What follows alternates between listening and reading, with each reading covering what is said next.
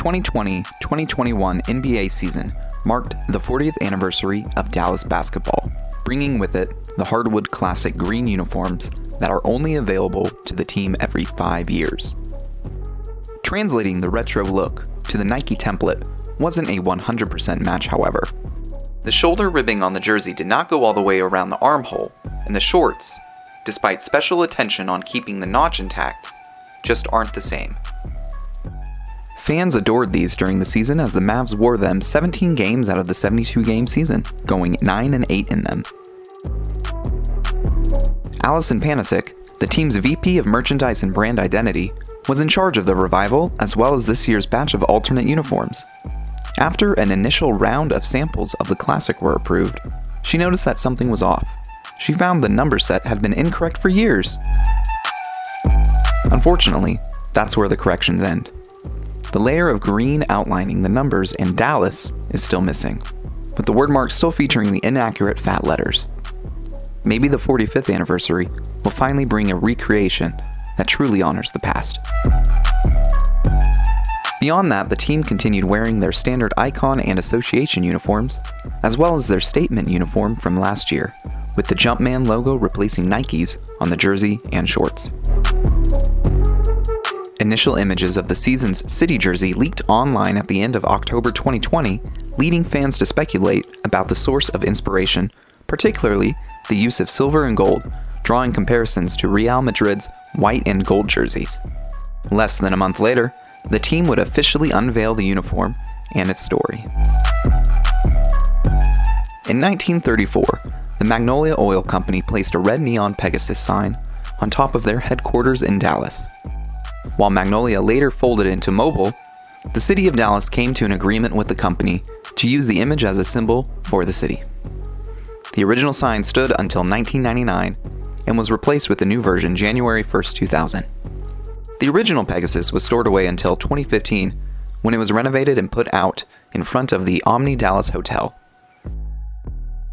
Incorporating this legacy in the legend of the Greek mythological creature, the Mavs invoked the power of the Pegasus to inspire hope, using silver and gold angelic wings on the side, a nod to the 2011 championship, on a white base with gold and silver trim on the v-neck and armholes, gold and Greek lettering with gray and gold numbers on the front and back, and a gray NOB, as well as tributes to the team's history in Dallas.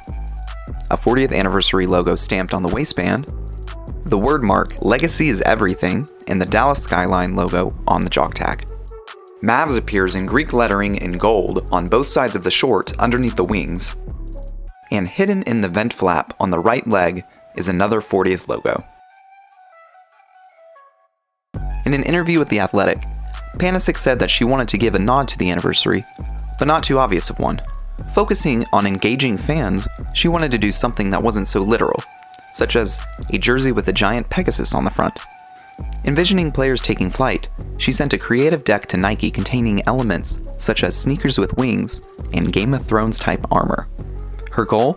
Wings coming down the back and the font changing to be more Romanesque. She also revealed that part of the design process involves players voting on the art and core designs that they liked the best to get them invested in the team.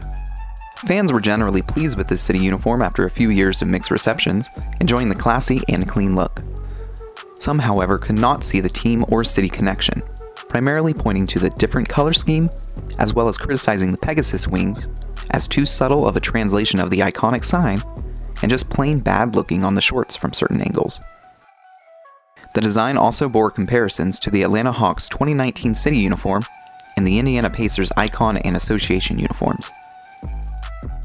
The city uniform debuted New Year's Day against the Miami Heat and was worn 13 times overall, with 9 wins, 4 losses, and 1 game winner that only Luka could pull off.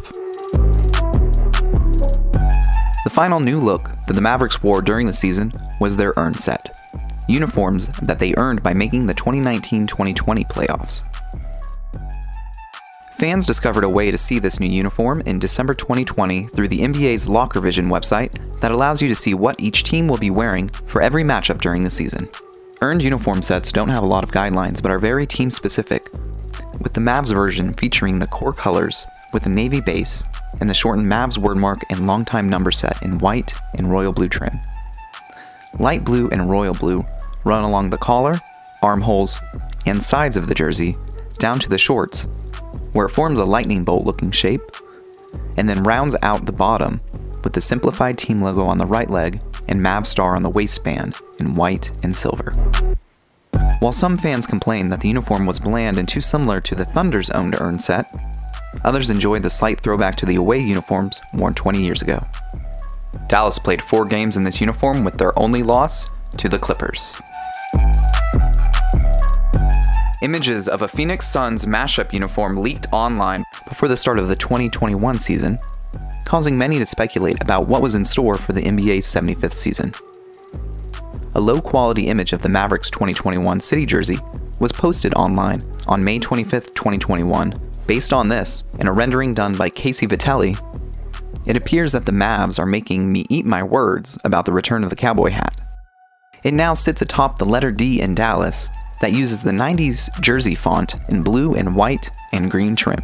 Numbers match, and with other jersey elements taken from the current base sets, with the wishbone collar in green with blue lining, green blocks around the armholes and down the sides, a silver line running down both sides as well, and a diamond Nike swoosh replaces the standard one.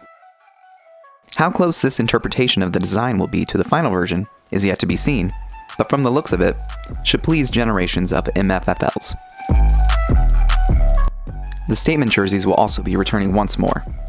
And finally, based on an in-game screenshot of NBA 2K22 featuring Luka Doncic, it looks that the diamond Nike swoosh might be on all jerseys next season.